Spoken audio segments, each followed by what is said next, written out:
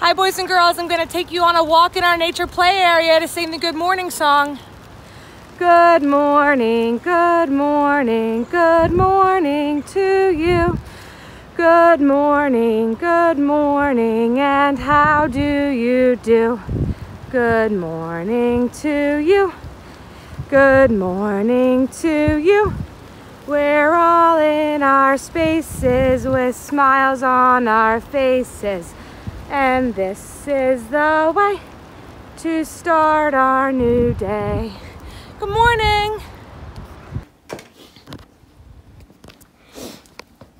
Good morning, Bracken. Good morning, Calliel. Good morning, Sam. Good morning, McKenna. Good morning, Jasper. Good morning, Julia. Good morning, Campbell. Good morning, Nadia. Good morning, Cameron. Good morning, Ari. Good morning, Louie.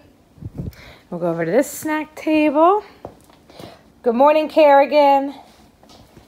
Good morning, Lana. Good morning, Grady. Good morning, Hutton. Good morning, Dean.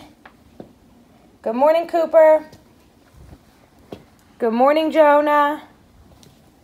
Good morning, Tegan. Good morning, Corbin. Good morning, Bo. Good morning, Danny. Good morning, Theo. Good morning, Hazel. And good morning, Gus. Good morning, boys and girls. Miss Joan did English with you yesterday, so we are going to do Spanish again today for the calendar. Days of the week, days of the week, days of the week, days of the week, days of the week. There's Domingo and there's Lunes, there's Martes and Miércoles, there's Jueves and Viernes, and then there's Sábado. Days of the week, days of the week, days of the week, days of the week, days of the week. Okay, what day is it today? I think you can see that. What day is it today? There's Domingo and there's Lunes, there's Martes and Miércoles, there's Jueves and... Very good, Viernes.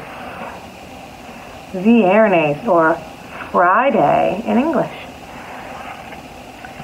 Hoy es Viernes. If today's Viernes, what was yesterday? What comes before Viernes?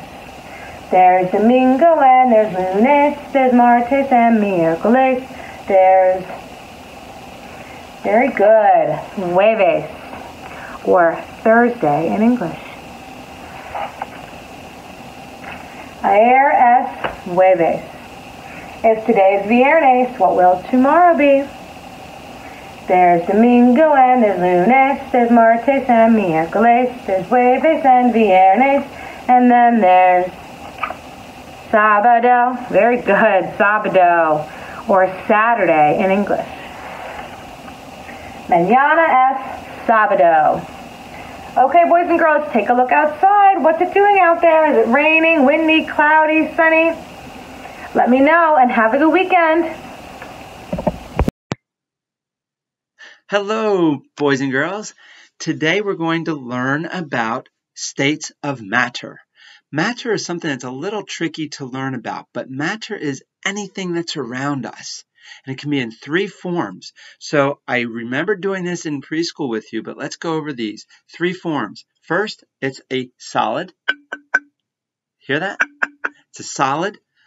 A liquid, which would be in here. So if I do this, you can see that it's water, right? It's water, it gets you wet. That's a liquid. Could be juice, could be milk, but that is a liquid. Or let's go back to this one. What's inside of this? It's nothing really, but there is something. It's a gas. Gas is something that fills the air, oxygen, nitrogen, carbon dioxide, all those gases, but you really can't tell because it's just around us. So you have a solid, a liquid, and a gas. A few months ago when we did this in preschool, we had this picture. And I remember doing a really cool job with this with you, or you did the cool job. I just gave it to you and you did a great job with it. We found pictures and we cut them out to either be a gas, a liquid, or a solid.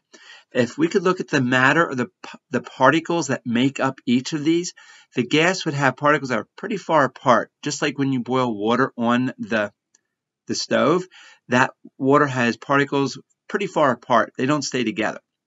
The liquid has a lot of particles or a lot of matter, but it's not too tight or condensed. So now this one, the solid, is one that is really, really hard. If you tap on the desk or tap on the glass, it's solid. So those particles are going to be really pushed and compact, pushed together. So what I'm going to do today is I'm going to share with you some pictures that I have here, and I want to show you that it could be a solid, a liquid, or a gas. When you find the right one, you tell me by calling it out at home, and I'm going to put the clothespin where it belongs. All right? So the first one, water. So if you have water, would that be a gas, a liquid, or a solid?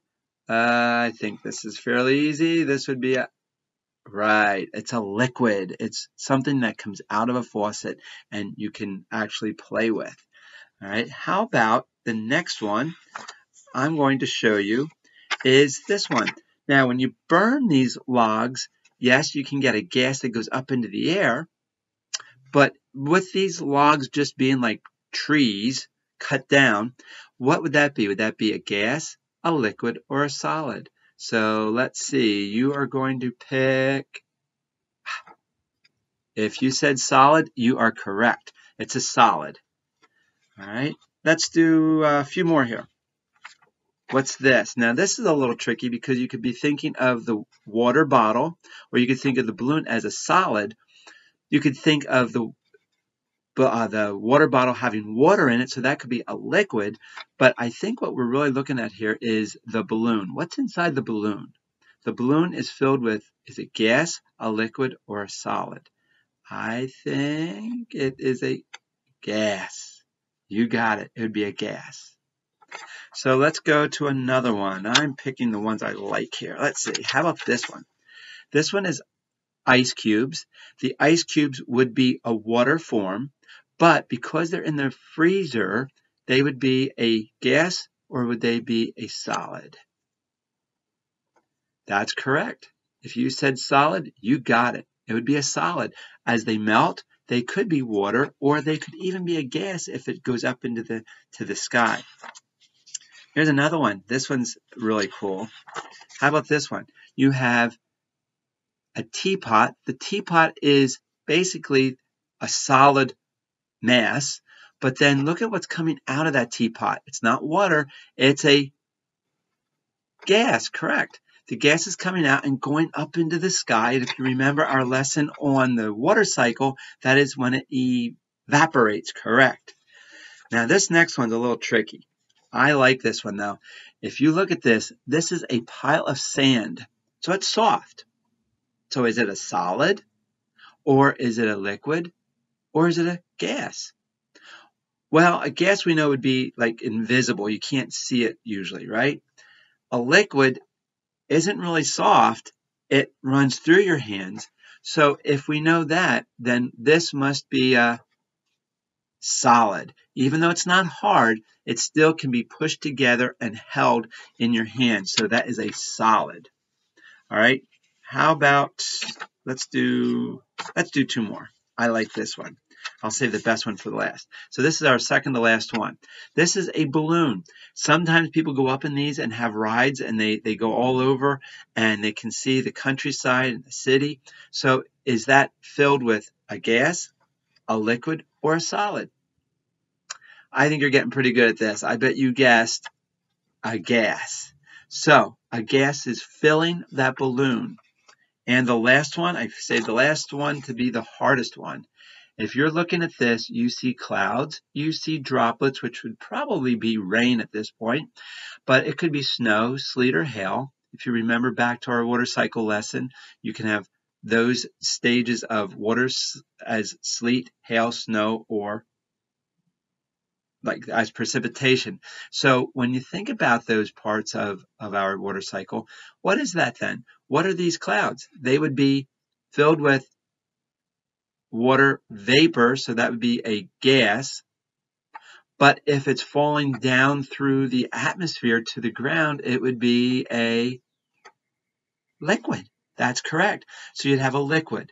So really, today, boys and girls, we learned about the solids, the liquids, and the gases, and it's all called the states of matter. It's what is around us. So go out today, see if you can find solids, liquids, and gases, and say to your mom and dad or your brothers and sisters, hey, I found this. It must be a solid because I can tap on it or I can hold it in my hand. Or it's a liquid because I can pour it over whatever. You can pour it over maybe your hand or pour it over your leg. So that would be a liquid.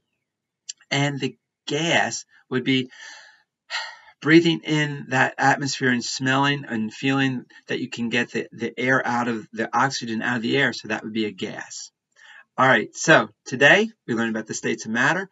Tomorrow we're going to do a really neat experiment. It's going to be a really cool experiment. Some of you may know already what it'll be when you see it, or what the outcome will be, but we're going to learn about why it happened, why this happened in this experiment. And I won't give that away until tomorrow. So I'll see you tomorrow, boys and girls.